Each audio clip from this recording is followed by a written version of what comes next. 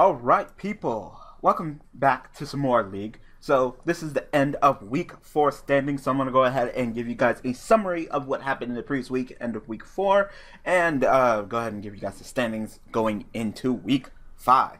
So starting off, match 1, we had the Yuya Pendulum Dragons using Pendulum Magicians versus the Kaiba White Dragons using Qliphort in a divisional match. It was a battle of the wavering eyes, and in the end, Qliphort won, earning them 1 point in this divisional match. In match 2, we had the Yusei Star Dragons using their tier 2 deck, oh my god, I cannot speak, of Heraldic Beasts versus, their tier 3 deck, well, I think Heraldic Beasts were tier 2, tier 3 Heraldic Beasts versus the Yugi Dark Magicians using their tier 2 deck of Trains.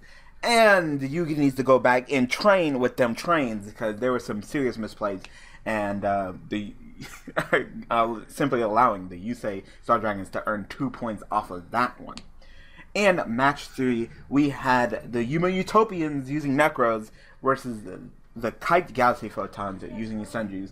And for some reason, whenever Nekroz step up to the plate, they get crushed by the fact that there's just so much hate in that side deck. So the Kite Galaxy Photons end up winning it with their 2-tier deck versus the tier 1 deck and earning themselves, I apologize people, earning themselves 2 points. And the last match, we had the Jack Red Archfiends versus the Zane Cyber Dragons, a divisional match. They both decided to go with their tier 3 decks, Worms versus Dozens, and Worms pulled it out, earning the Jack Red Archfiends 1 point. So now let's go ahead and go over the current standings going into week 5. So in the top division, or the YCS Division, and first we have the Kaiba White Dragons with 4 points. Tied for second, we have the Yuya Pendulum Dragons and the Kite Galaxy Photons, both 3 points. And sadly, at the rear, hopefully they'll be able to pull it up in the last 3 weeks of the regular season. We have the Yuma Utopians with 0 points. You need to get on it. Earn some points. Win them duels. Alright. And in the lower division, the Yusei Star Dragons with a whopping 6 points. Say, what? So many points earned. Just winning with them tier 2 and tier 3 decks and stealing points away from higher tier decks and just keep on earning them with 6 whole points. But not very far behind, we have the Jack Red Archfiends with 4 points.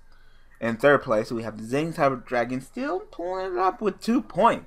And at the end, we have the Yugi Dark Magician with 0 points. So the Yugi Dark Magicians and the Yuma Utopians can still pull it up, still get into the playoffs, which is what they're trying to go. You know, the bye week is nice and all, but just make it to the playoffs, people. So I hope that you guys are excited for week 5. It will be going up soon, so please be sure to continue to support the league. We are, I'd say, about halfway done. I'd say we're about halfway done. We got weeks 5, 6, and 7, and then the playoffs. And then after that, that's it. It's end of season 1. So, you know, continue to support me and the league and all the participants in the league.